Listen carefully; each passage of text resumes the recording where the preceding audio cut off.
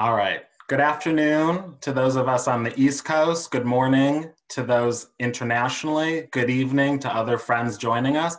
Welcome and thank you so much for joining our session. We're so grateful today to speak to you all about how Nestlé and the Nestlé Pride Alliance took COVID and intersectionality head on and how we've adapted to an ever-changing landscape, as well as tell you a little bit about who we are. Before we get started, let's all use the Zoom chat box to interact today. We want to hear from you. So to start out, we're a little over halfway through Out and Equal 2020, albeit a very different experience than years prior.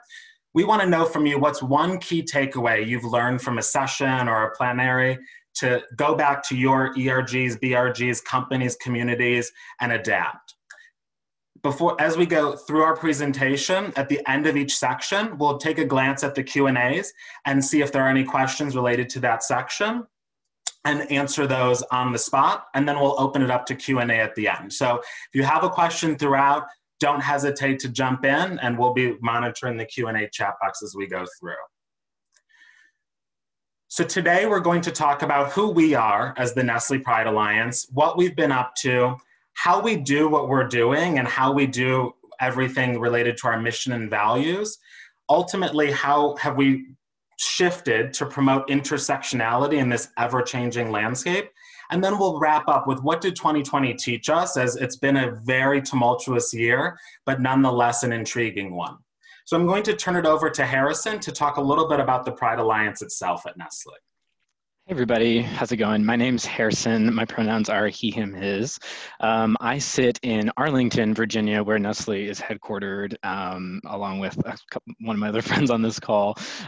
Day to day, I heard last year at Out and Equal, someone used the term day jobs and gay jobs. So my day job is a public affairs analyst. In that capacity, I work with our lobbying team on communicating on policy internally and externally, and identifying key policy we want to support in states where we have footprint or nationally, including around D&I and workforce equity building.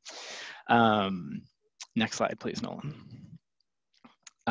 One of the things in the chat that I'm immediately drawn to, and we'll get to it, I know, but that community is going to get us through, or connections are going to get us through these times. And I just want to upfront say that is a huge theme of what we're going to talk about today. So let me preface it with this. This is the mission of the Nestlé Pride Alliance that we've identified. We're a very new ERG. Nestlé is very old, 150 years old, I believe. And we are 2 years old for an ERG. So we've done a lot in a little bit amount of time, and figured out how to harness these 150-year-old systems and teams to our advantage, right? Our overall goal is championing, celebrating, and supporting our LGBTQ colleagues to live their most authentic lives at work and in our communities, and empower collaboration and greater business contributions by creating an inclusive environment for all, right? So we've kind of framed our mission in these three boxes. So winning with LGBTQ consumers is on top because first and foremost, our business is driven to deliver against consumers' expectations. And that is what we call our true north. Our second mission is to champion D&I at Nestlé, and that's kind of across the board, fully recognizing where we are as an LGBTQ community. And in Arlington, we sit in a different spot, and we'll go through that. But we're further along in the progressive process as other minority groups, so we want to use that to our advantage. And then the third element is driving community involvement. So thinking about the communities where we have a presence, because we have a very significant footprint, and using that presence to our advantage. On the right, you'll see our ways of winning is what we call them at Nestlé. You could think of them as ways of working as well. Those are rooted in speed, agility, collaboration, and you'll see courage is in bold. That's kind of what we've identified as our key area, because a lot of what it takes to, I think, be an ERG, but be a new and fresh ERG is kind of having the courage to say, we want to do this, and recognizing no one in the room is necessarily going to stop you, but no one in the room is also going to tell you what to do. So it's having the courage to just step up and do it. And, if someone has a problem with it, we can talk about it later, but kind of just breaking through those barriers. Next slide, please, Nolan. This is who's represented on the call, and this looks at our corporate sort of footprint writ large. So Seattle, Washington is where our coffee partners business sits. They're represented on this call by a wonderful, wonderful team member. Cleveland is where our foods division sits. That's Nolan, you can see him shaking probably. That's where he sits and helps lead. And then Arlington is our corporate functions, as well as some of our other brands just across the river from DC. That's the Roslyn skyline where I'm sitting. It's crazy being in the office, but that's where I am. This year for us and for everyone on the call, so I won't pretend that we're unique in this, was an unusual Pride. It's a super unusual Pride and place to find yourself as a new ERG, as many of you might know. So last year, for context, we were just kind of making a splash with Pride celebrations in those 3 major cities, and we were still finding each other, the people on this call today. We were still kind of identifying who our equals were in Cleveland or Seattle or Arlington. And so starting to come together to have a bigger splash. We had a huge success with that. We had our executive leaders come out at the different campuses. People were posting on LinkedIn what a great time they were bringing their kids, and everyone walked away from that experience saying, what can we do next year? Like, how can it be bigger? Well, we had lots of plans to make it bigger, and in some ways it was bigger, but in different ways. And COVID really threw an early wrench in our plans. DC Pride was canceled a couple months out, which kind of gave us time to reevaluate and think about how we can still have a splash as a relatively new ERG. Amidst social distancing, which has been going on for so long now. So our response was really to have sort of a cross-campus Pride that was more focused in education and bringing in speakers and more allies into the conversation, right? Because we have a unique opportunity where everyone was sitting at home to say, okay, here's an excuse to sit at home and talk to your coworkers, but it doesn't have to be about work or a meeting that you don't want to be in. Let's talk about Pride and let's do different activities that are around Pride, like trivia, and we'll go through some of those a little later. What we came to find out from the COVID situation was that whereas 2 years ago now, we were doing one-off Pride programming, as campuses, we kind of came together and said, look, we have, these 50 really engaged members that we can identify of Pride, and, you have 100, like, how can we come together, have those people invite 2 extra people, and then have, an event with 500 people on a call, more or less. So we kind of developed this national strategy. It unified our campuses, and it has allowed us still in the wake of that to make bigger splashes. So that's not going backwards, right? So COVID has kind of enabled us to do that in a way.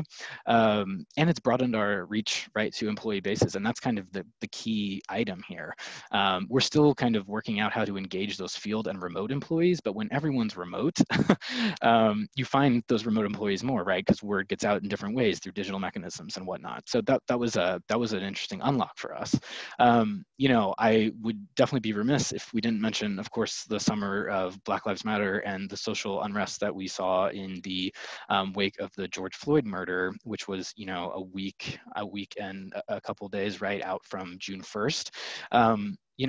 Part of planning virtually involved a lot of recording videos and having a huge rollout and making a big splash, messages from our executive sponsors. And we acted really quickly to sort of say, this feels wrong and just inappropriate for sort of what we're going for. And if you remember our mission statement, it was to spread D&I across the board.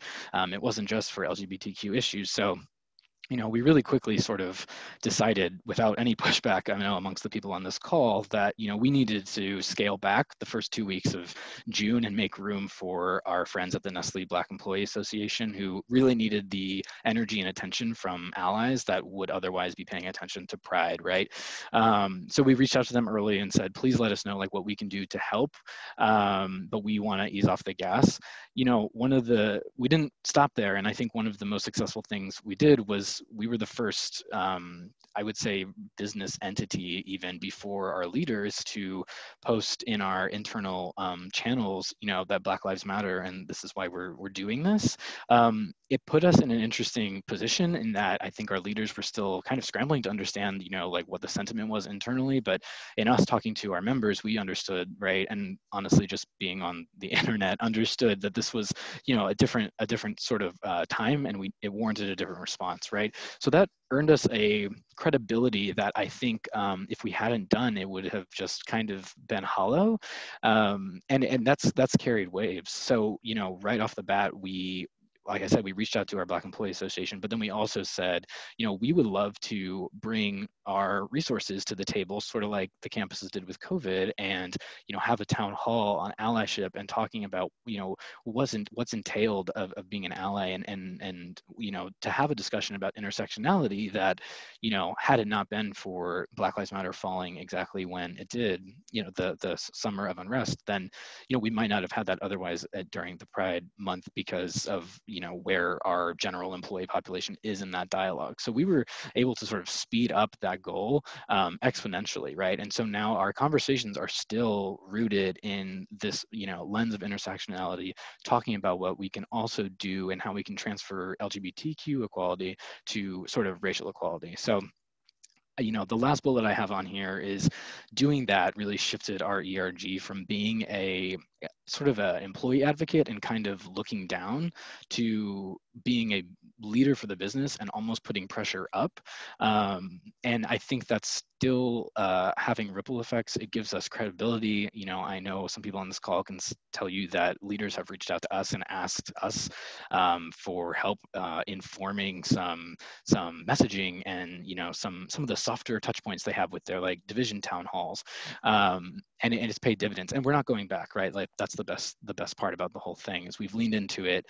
We've set the precedent, and it'll stay for prides to come. So I know I've taken up a lot of time. There's big subjects on this slide, but I would love to turn it over and or field any questions if there were any good ones.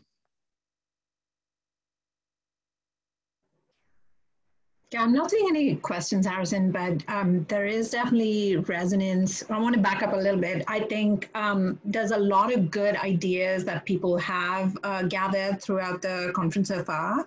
And I think some of what we're talking about in today's conversation is going to reflect a lot of those. Mm-hmm. And then we have a couple of comments about how there are other ERGs as well who've had to readjust their approach based on COVID and BLM.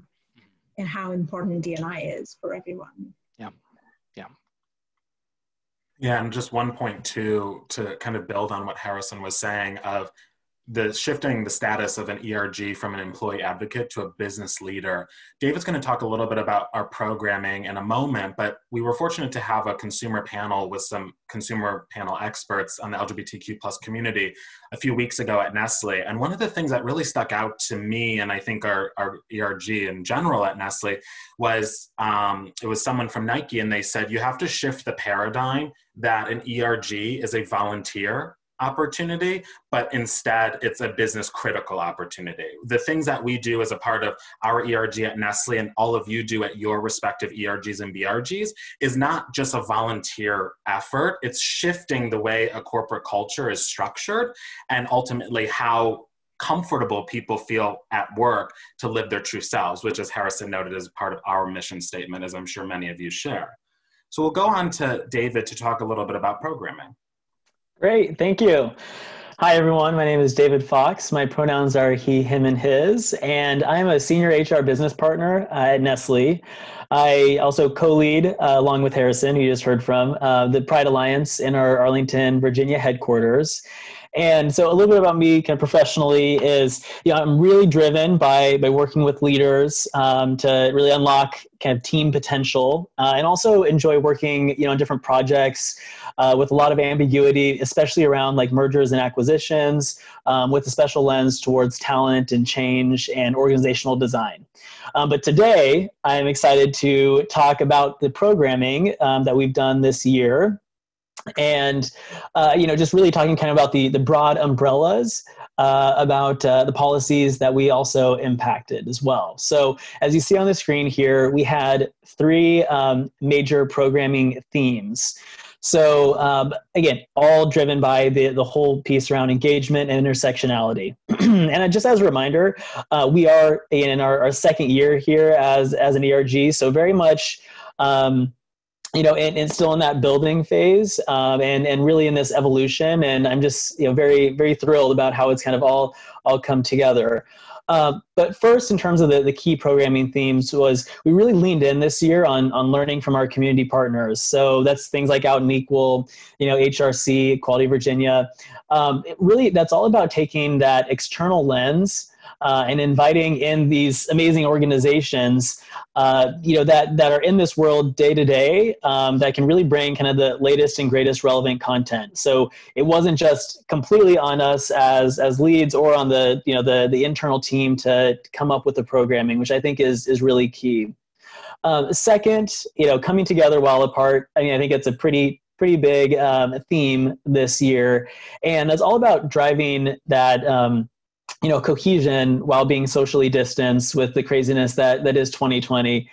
And there have been some purely fun social activities like the trivia, but then other areas where we engaged in virtual community efforts through different donations and giving a voice and really kind of highlighting some of the different volunteer groups that we like to work with. And then lastly, of course, it comes down to showing our pride. So, really, really important to fly that inclusive pride flag on our campuses, driving the campaign around pronouns in our email signatures, and then just also driving that those authentic stories in our external social media, which gives voice to our employees and the people we work with. All right, so on the next slide, just to highlight some of the programming, that I think we really increased awareness and allyship here. So I've heard, of course, in some of the different sessions that I've attended throughout Equal, there's a few different thoughts on the exhaustive Zoom meetings, as a way to build that culture. But I really think that kind of where we are and what we're trying to accomplish across the different campuses and breaking down those silos that we sometimes default to, it actually really worked for us. And a lot of our engagements, of course, being socially distanced, were virtual and on things like Zoom. But for us, it didn't really take away from what we were trying to build with that cohesion as a group.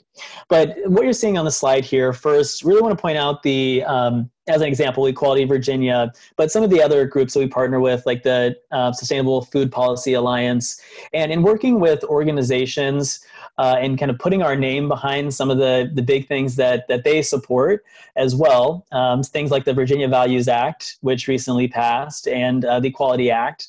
I think we really see that as a way that we're able to spread the good things that we're able to do, across and outside of just our campuses. So, we have employees everywhere, and really using our voice and, cutting through any kind of red tape that we can to get Nestlé's name behind, the really important things that we have to support, whether it be legislation or some of these other pieces, is just something that has really resonated with our employees, including our allies, and something that I really think earned us a spot at the table of just that visibility piece, both as Nestlé and as an ERG. So I think that was a key part of our programming and a key part of, when we signed on to some of these different things, we made sure to also bring in those community partners and that they could highlight, the importance of what they're driving towards. And so, again, we give that visibility. Secondly, looking at what you see here on the slide, the Spill the Tea webinar series. So that was a really important part around just really driving that like business acumen and driving that understanding of the LGBTQ consumer. Which it really resonates, of course, with a lot of our employees. And that we kind of came to that by surveying our Pride Alliance members. And it really came out loud and clear that really creates some of that relevance for the audience to bring in, the facts around the consumer and some of those case studies. And so we brought in some different companies that, do this to a really high degree and also want to learn from their journey as well. And so, I think that was a key part of our programming that just truly resonated with our group, and it really brings both the facts and then the kind of the outcome of how groups use their understanding of the LGBTQ consumer. And, I think that was a big part that really resonated. So moving on to the next slide here, more on our programming. We had a lot of different discussions really around, relating to the use of pronouns, the significance of the Title VII ruling, really how we engage community and allies which we know is important for our growth as well. And, the piece there on the modernizing the language around the benefits. So this doesn't necessarily fit like traditional programming, but I wanted to highlight this in this section because one thing that we did is we have had some pretty top tier benefits, especially in the transgender space, but unfortunately our language just didn't really match that. And in fact, it was referenced in our materials as treatment for gender identity disorder. And, when Pride Alliance members saw that was something that was really striking and was something that we did not, want to have stand. And so we really, really quickly worked with our benefits group to modernize the language and to ensure that, nothing is stated as a disorder there. And then we made sure, of course, there's a work that goes into working with benefits to change that. But then if you do that work, but then don't actually tell the story, then, I think you really lose out on a key piece there. So you really got to tell your audience what you did with the information and what you did and how you brought that kind of to the forefront. So we made sure to highlight for our group, and then also sent that out in what you're seeing there, went out to all employees to make sure that there's that awareness. And so, I think if we also go to the next slide, the critical nature of engagement outside of June. So we really do not want to, or something I think that we all agreed on as the leadership team was, we have to drive these engagements and we have to drive the visibility and representation outside of June. And, it's really important for, as Nolan mentioned earlier, just a couple of weeks ago, we had our consumer panel where we brought in those key speakers. And that was actually one of our biggest events of the year. And we had spent a lot of time hyping that up, throughout the year. And I think it's just important, as you'll see kind of on that graph on the right, across the summer months, based on our programming and based on our communication that we went out with, we really did drive a lot of engagement that we measure through Workplace, by Facebook, which is where we kind of drive some of that conversation. And, it's just so important that, and we heard that loud and clear from all of our members, that we need to really elevate the conversation. And we found really key ways to do that outside of June. And that's going to be something that we continue to move forward with.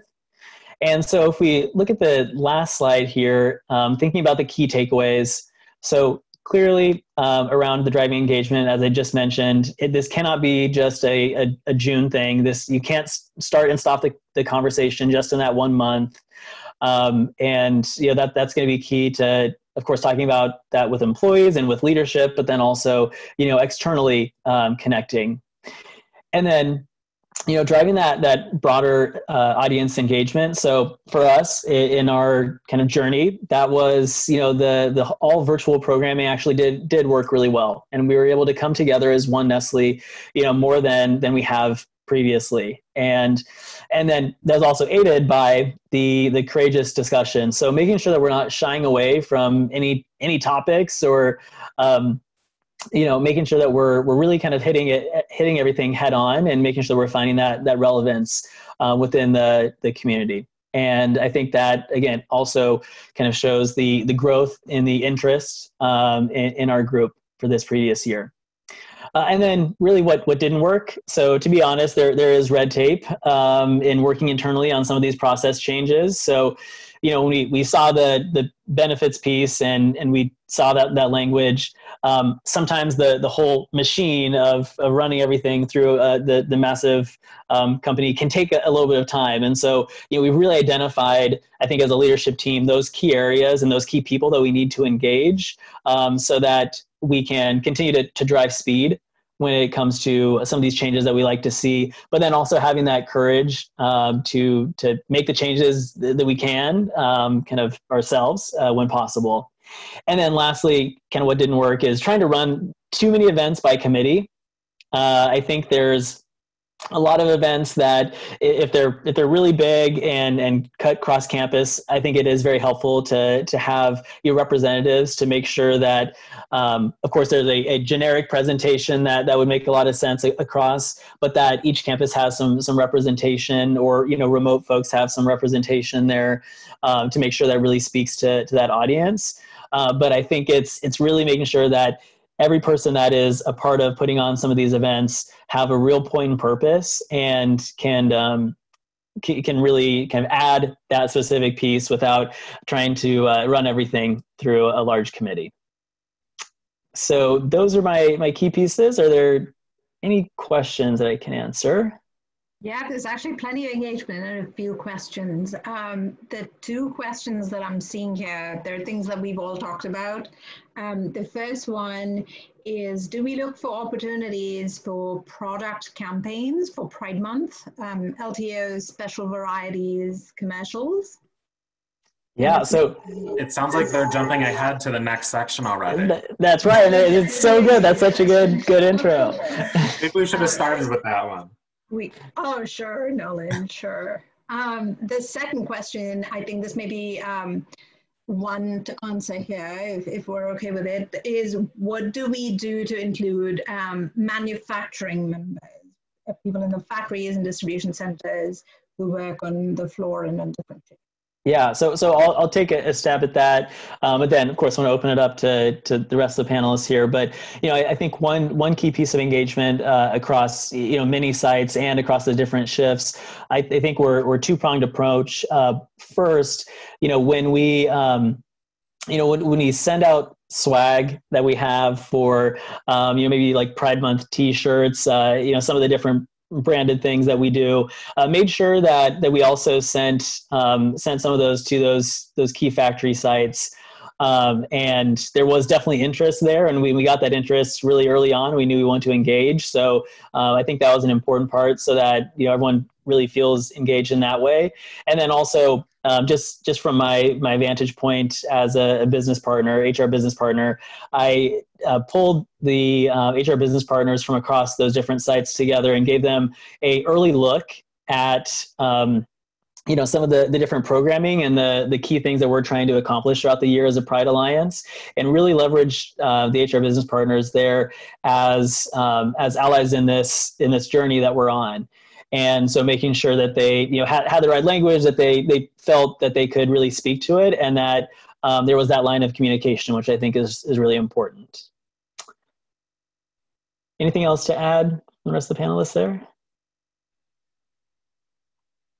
No, one thing I would mention, because I also saw someone asked if we fly the pride flag year round, or if companies do, and then I can also tie these two questions together for Nestlé. Mm-hmm. One of the things that has been super effective in engaging our manufacturing sites and employees there is distributing these. I have one on my badge, these Nestlé's Got Pride badges on.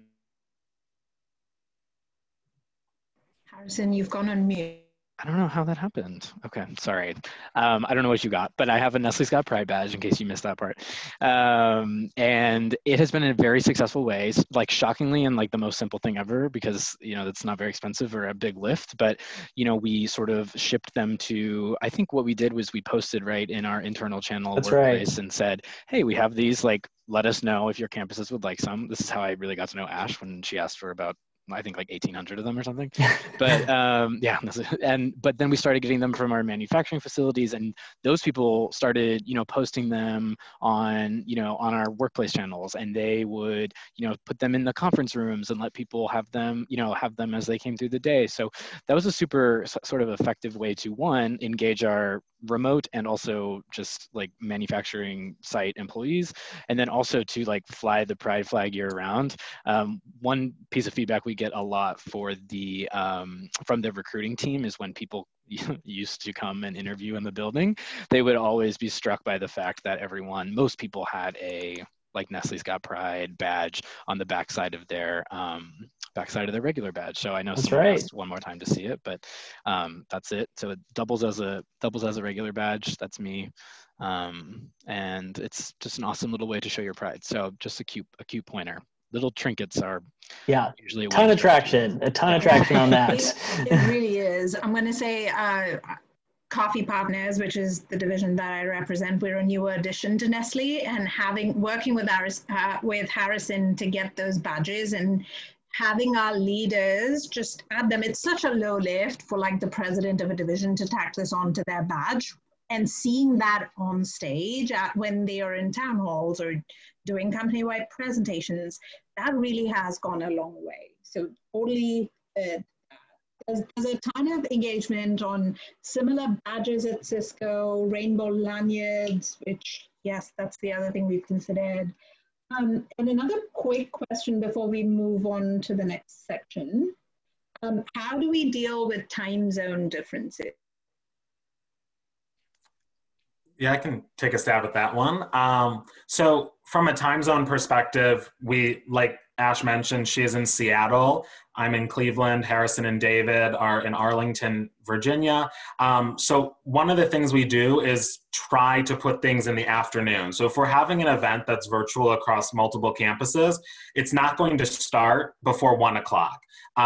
Because whether it's a virtual webinar series, a virtual happy hour, whatever it may be, we want to make sure that all of our partners can participate and someone's not waking up at 6 a.m. to have a coffee chat with the Nestlé Pride Alliance. We do really strive to make sure that across the campuses, we have the opportunity for anyone to join. And on the reverse note, if Ash is leading something out of Seattle, she's not putting it at 4 o'clock in Seattle time and expecting the rest of Nestlé to join, at 7 o'clock our time. So we're very conscientious to make sure that we can have the maximum amount of engagement and participation possible. Perfect. So we'll go ahead and jump to the next section, which is kind of looking at Pride 2020. So David did a great job talking about different programming and policies we have. Harrison talked a little bit about what we did and how we pivoted. So I want to kind of share how we brought that to life, and also talk about some of the product partnerships that seem to be in the chat. I am sharing my screen, so I have no idea what people are talking about in the chat. So, Ash is leading that for us. So if you're giving us compliments, we just appreciate it. But anyway, I'm Nolan Andersky. My pronouns are he, him, his. I'm proud to serve as one of the leaders of the Nestlé Pride Alliance here at Nestlé. That is my gay job that I am super passionate about. I know we're stealing that from SAP or someone else here at the conference. My day job is working in marketing innovation at Nestlé. That's just a fancy way for saying I work on products that will be launching next year. I work in the modern health marketing space and product space. I can't talk about the products I'm working on in case there are other CPG friends here, but it is healthier, better for you types of frozen foods. I've been at Nestlé for 4.5 years. And like I said, I sit in the Cleveland campus and super proud of Cleveland and where we are as a city, in the LGBT space as well. So shout out to any other Midwesterners. So looking at how we showed our pride, mainly on the Cleveland campus, as everyone across the nation experienced prides being canceled left and right, Cleveland was really holding on to having some type of event. We're a newer city in terms of being out and proud of who we are, and our LGBT center, we had a brand new one built 2 years ago, and we have phenomenal programming that we partner with them on. So they had pushed it back to September, and then ultimately due to COVID, made it a virtual Pride event and actually a socially distanced car parade.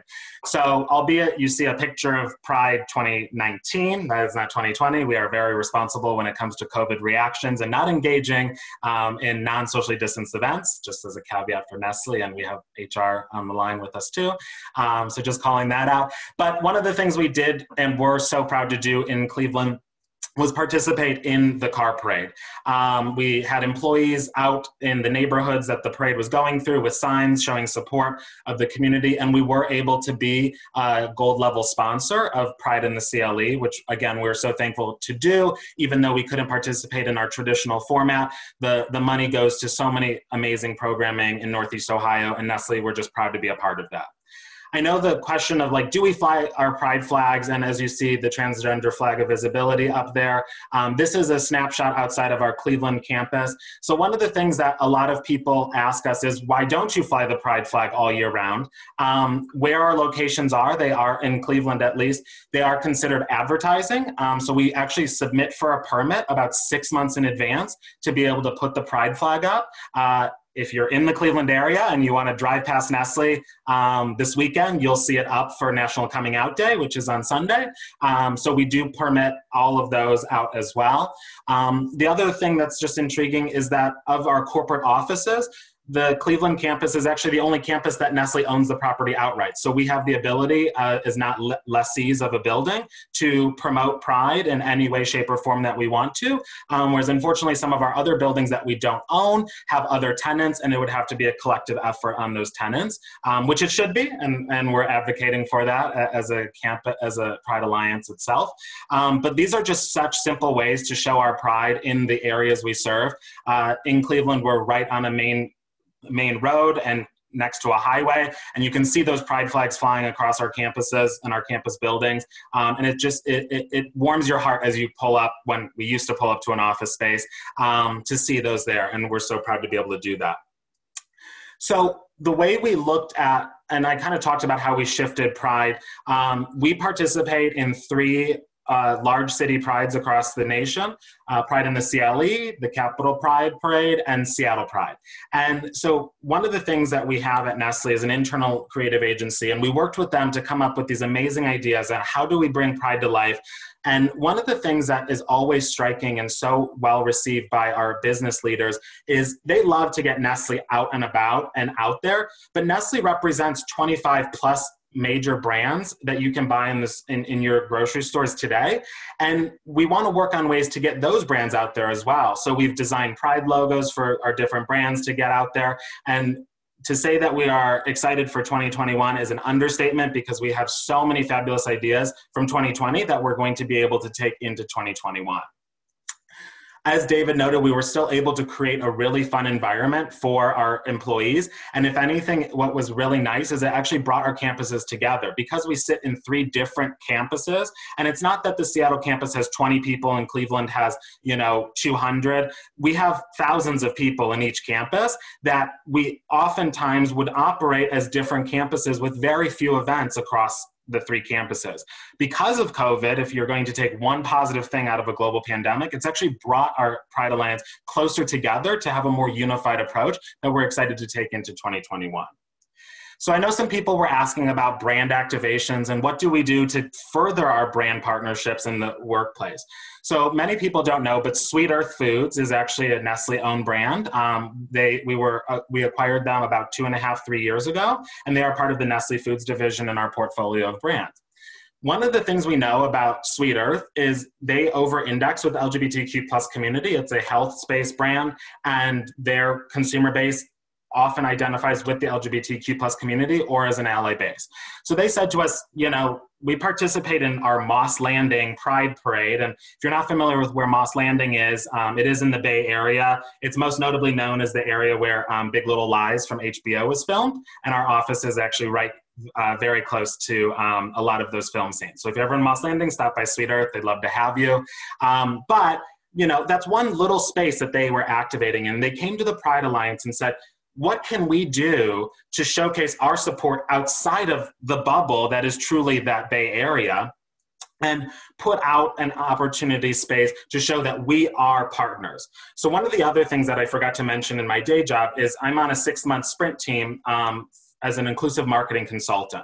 So one of the things I'm working on doing with my partner, not life partner, just business partner, is around how do we create a space where not just for the LGBTQ plus community, but Latinx consumers, Black consumers, our Pan-Asian consumers, veterans, women-owned businesses, et cetera, how do we create an inclusive marketing space so that when you walk into a store and you pick up a Stouffer's, I'm already on the next slide, but you pick up a Stouffer's package and you know that this is a brand that stands for X, Y, or Z, and it is truly a brand with purpose, not just a brand that is a part of a large conglomerate of brands and a multi-billion-dollar company. So one of the things we do with Sweet Earth is say, we found a very natural partnership for them with PFLAG, which are, if you're not familiar, it's a family organization, an absolutely amazing nonprofit, to partner with them and create a social media campaign for Pride Month in which users would share an image of them and the Sweet Earth product, and for every image shared, we would make a donation to PFLAG. What's really amazing about that is it's starting to build that brand awareness. The one thing we don't want to do as a brand, and one of the pillars of our ERG, is partnering with brands to make sure they're not rainbow washing. Sweet Earth could easily change their logo during June, that so many brands do, but what is behind it? And we know, as out and equal attendees and advocates for our space, you don't want to be doing that, and you never want to be the brand that does that. So Stouffer's is another brand in the Nestlé portfolio. It's one of our very, very primary brands that we've had in our portfolio for decades. Stouffer's actually started in Cleveland, Ohio by the Stauffer family. Just a fun fact for you. But anyway, Stouffer's being a multi-billion-dollar brand, their main consumer is families. And actually, another fun fact, Stouffer's over-indexes with single white men over the age of 50. I don't know what that demographic looks like. I'm not anywhere near 50, thankfully. No, I'm just kidding. But I'm not. So it is one of those things that, you know, that specific consumer is probably not a member of the LGBTQ plus community. Families in middle America, also not members of the LGBTQ plus community. However, we worked with Stouffer's to know that Gen Z is the next largest buying group that is coming up. More than half of slightly less than half of Gen Zers identify as somewhere in the LGBTQI space. And so that consumer base, so their parents are buying Stouffer's, their grandparents are buying Stouffer's, their aunts and uncles and cousins are buying Stouffer's.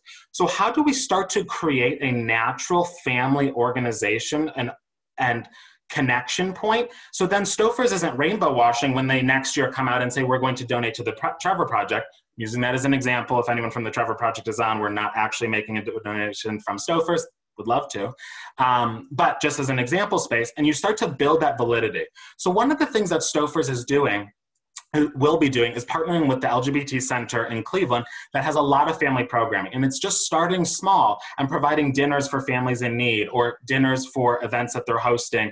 They have a queer youth program, everything of that nature. So again, it's starting to build that brand partnership very slowly. So then all of a sudden, 2, 3, 4 years from now, people can look at Stouffer's and say they are an ally of the LGBTQ plus community, and here is why, and it's because we have a track record of doing different things in that community space. Tivana, so Ash, who represents our Nestle coffee partners, a few years ago, Starbucks, all of Starbucks' products that you can buy in your stores became a part of the Nestle family, Tivana teas and coffees being a part of that family. So one of the activation spaces, and if you're familiar with Starbucks, you know that they are out there and they are a huge supporter of the LGBTQ plus community. Nestle is striving to be that next big CPG company. We're coming for the Audis next year in 2021, so watch out, Procter & Gamble. Half joking, but you do inspire us every day. So the Family Equity Council is an organization focused on advocacy work for the LGBTQ plus community. Every year, they hold a family week in Provincetown, Massachusetts. And for our international friends on the call today, Provincetown or P-Town is a huge gay community, and they have an amazing Pride event and huge supporters of not only LGBTQ plus members, but allies and their families. And they do that in partnership every year with Johnson & Johnson. Due to COVID-19, those plans were scrapped, and the in-person gathering was postponed to 2021. However, they replaced it with a Care with Pride virtual initiative that involved putting together care packages to send to 500 plus families who would have been at that family week. And in the bottom center of that very colorful, vibrant photo, you see a Tivana canister that was able to be a part of that. So again, this is a way that we're starting to put ourselves out there and be a member of the LGBTQ plus community. Nestle as a whole, internally, fabulous. Externally, we talk about what we're doing in the community space, and we have a Nestlé Pride version of our logo, which you saw at the beginning of our presentation. And it's everything of that nature that we're kind of working towards that space. So what we're also working on is a lot of our brands are launching merch stores. So you see that on the left side there. You know, people want to buy in a very strange way a DiGiorno sweatshirt. I have one just because I work at Nestle. I don't know if I would buy one, but we have a large amount of people that want to buy that. Brands are hitting up on that, and they're launching these Pride stores. And that's another way that we are going in and working with different brands to showcase this is a way that we're involving ourselves with the Pride community and the LGBTQ plus community. And so from those merch stores that we're launching for those individual brands, we'll have Pride-specific items where it makes sense, of course, and proceeds of those items will go back to organizations that the brand has a partnership with or deems a LGBTQ plus organization to, again, start building that brand partnership. Finally, talking a little bit about the things we're doing inside of Nestle is we have 36,000 employees in the US across 34 states.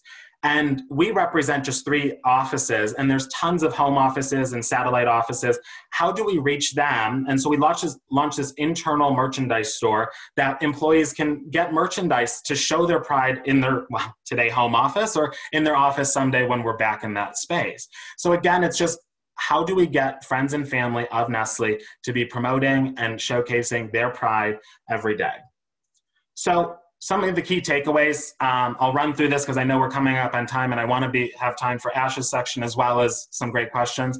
So what worked? Inclusivity, I already talked about that. The virtual environment actually did work for us. It brought us closer together.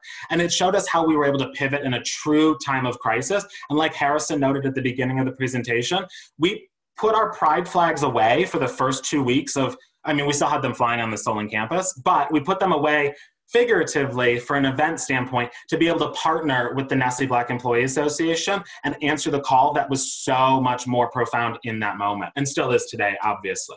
What didn't work? Budget constraints. One of the first things to go for Nestle, and when we're going into a new quarter or a new budget period, is cutting D&I. That's one of the things we're trying to work on, is locking in that budget. So when we're sitting here in early October, we still have money to participate in certain things, because that is the one thing we are trying to do as an ERG, is make sure Pride is an all year thing. It is not just June. And ultimately, swag distribution was tough because no one was in the office. Harrison, you see, is in the office today for the first time in 7 months. So obviously there's probably a lot of swag sitting on people's desks, and that's just something that didn't work for us. So I want to open up to any quick questions we have before we move on to our 4th and final section. Yeah, there's definitely a few that have come through. One of the ones is to give an example of where an event in particular or a collaboration in particular worked across campuses. And Nolan, is it safe to say the panel, the consumer panel that we did across campuses? I think that's a great example, don't you? Absolutely. So our LGBTQ plus consumer panel that we had guests from Nike, Ahold Delhaize, as well as AB InBev and Nestle participants, was an absolutely amazing array of partnership across these campuses. It was a virtual event.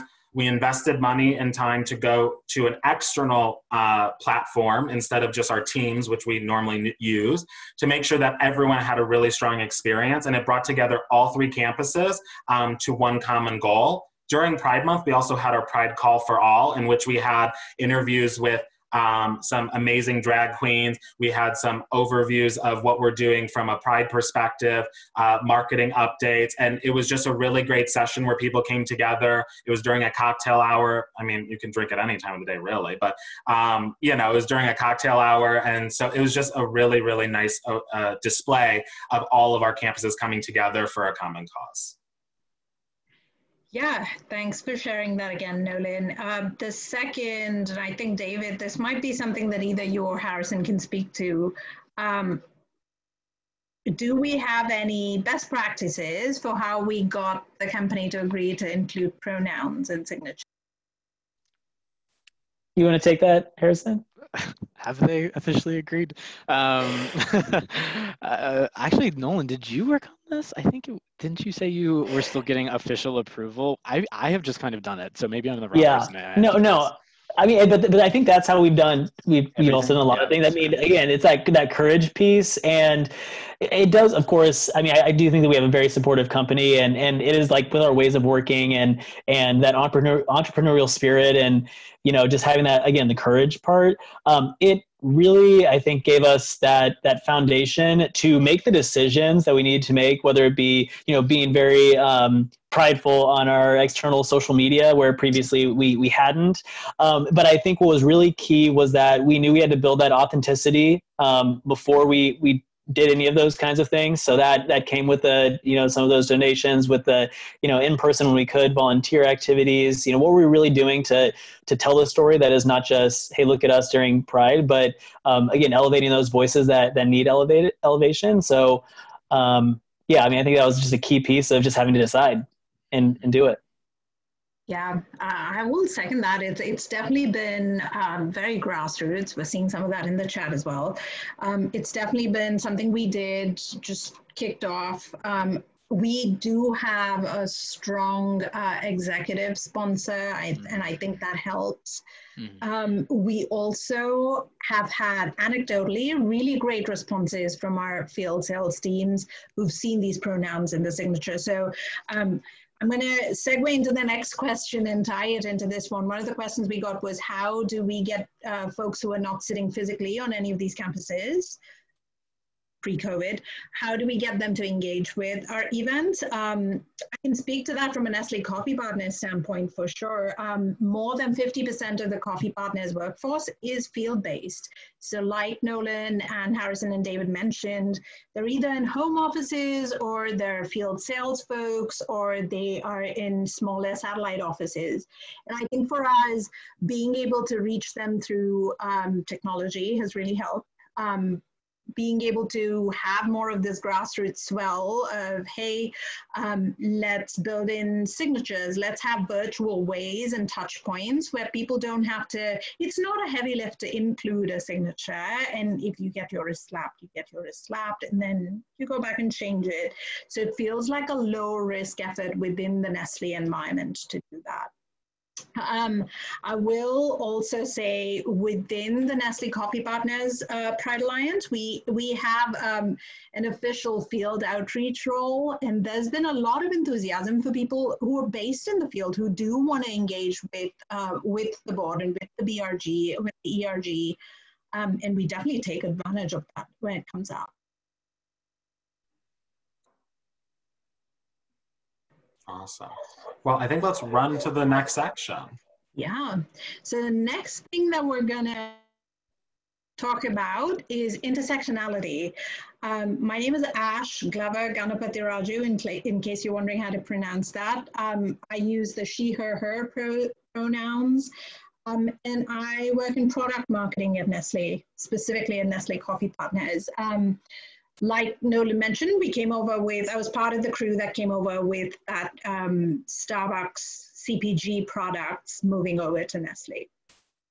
We are, if the ERG itself is about 2 years old, we are by far the youngest portion of that ERG. So it's been phenomenal to be able to lean on leaders across campuses like Harrison, David, and Nolan, to be able to brainstorm questions and essentially use each other as means of support, even pre-COVID. What I want to speak to, if you will move to the next slide, Nolan, what I want to speak to, like I said, is this whole reckoning with our own intersectionality that we've had to undergo as an ERG. I think Harrison set this up really well at the start, right? Like, we knew that for us, being able to provide more visibility to our BIPOC members, being able to be truly intersectional in the way that we were approaching programming or events or policy changes, that's always been on the radar for us and a goal for us. Really what Black Lives Matter and COVID did was accelerate that process pretty significantly.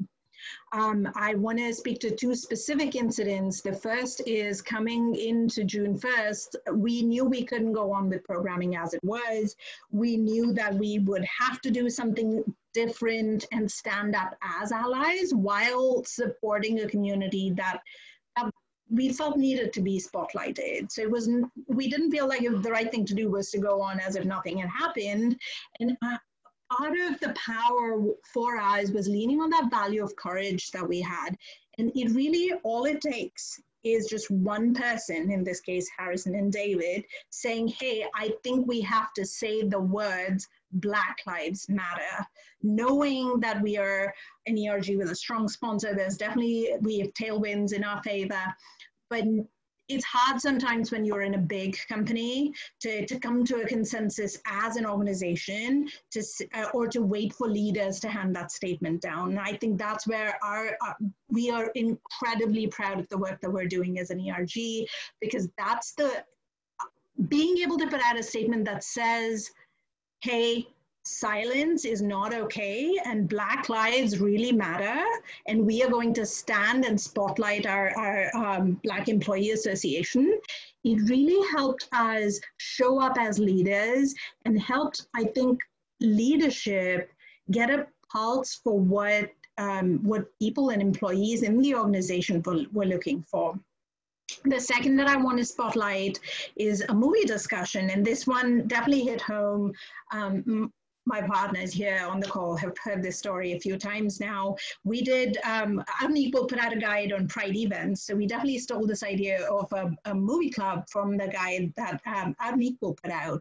And we chose Pariah, and we co-hosted a panel with the Black Employee Association and Nestlé Purina, which is its own operating unit. And as we were 2 days before we came up, we said, hey, everyone go watch this movie. And if you're interested in participating in a discussion, just hop on at so-and-so time. And we expected it to be really, really easygoing, right? It's a movie. And as an ERG, I think oftentimes we approach this as, hey, we are in this for a fight for equality. So inherently, there is something inclusive about what we are doing. But 2 days before the panel, someone from our Purina counterparts called us, and it was such an uncomfortable conversation, because one of the things that came up was someone viewing the movie felt like Pariah had a lot of negative Black stereotypes. I think what helped us and where we learned and we grew through our discomfort was to sit with that discomfort of having that dialogue and to be really authentic in the panel, to say, hey, this came up, and open out that dialogue to the panelists and to us as ERG leads to say, hey, what does that really mean for us? And why is this inclusive versus not? Why is this important versus not as a narrative? And I think the other thing that continued to do, Nolan, if you want to move to the next slide, is it paved the way for some really authentic conversations where we were able to lean on our diversity and inclusion team to hold listening sessions and to do really quick partnerships with other ERGs. So we absolutely believe that partnerships across ERGs are really the only way to approach inclusion in a holistic way. It also led to us launching this book club on that actually Harrison led, where we read as a group. This was an opt-in activity. You read How to Be an Anti-Racist and came together for discussions. And once again, this goes back to just an act of individual courage. It takes just one person to say, I'm going to do this, come on board. And there are more voices than not that are willing to engage in the dialogue, which, given especially today, the polarized environment we move in, creating a space where we can engage respectfully in that dialogue, as an ERG creating that space, I think it's the best thing we've been able to do. In the last minute, I'm going to go with the last slide. Our vision is to continue a lot of this good work that we've been doing to create a higher level of visibility for our BIPOC and trans, queer, intersex plus members of the ERG, strengthening our allyship, both showing up as allies and recruiting people who may not be part of the community but are willing to speak up and take a stance. I think these are definitely future goals for us, and we've created a really strong foundation to be able to go off of them this year. Okay, with that, last three things we're going to leave you with. This is a summation of everything you've heard. Courage, it just takes one person. Virtual can really be inclusive. There is a lot of ways to make virtual program inclusive, recording things, relying on technology, being able to find time zones that work for everyone, especially for key programming. And then the last one, this one's a little bit tongue in cheek. We say have a plan C. Our first plan was to just do mirroring events across campuses, and that fell through with COVID. And once we had a plan for COVID, we had to go fix another plan for showing up in the context of the current cultural moment. We're at time, so what we're going to say is if you want to reach out to any of us, thank you so much for spending your afternoon with us today, but if you want to reach out to any of us, feel free to email us at npa@us.nestle.com. This is our Pride ERG mailbox, and one of us will make sure to get back to you. Thank you, everyone. Thank you so much for spending time with us. Thank you.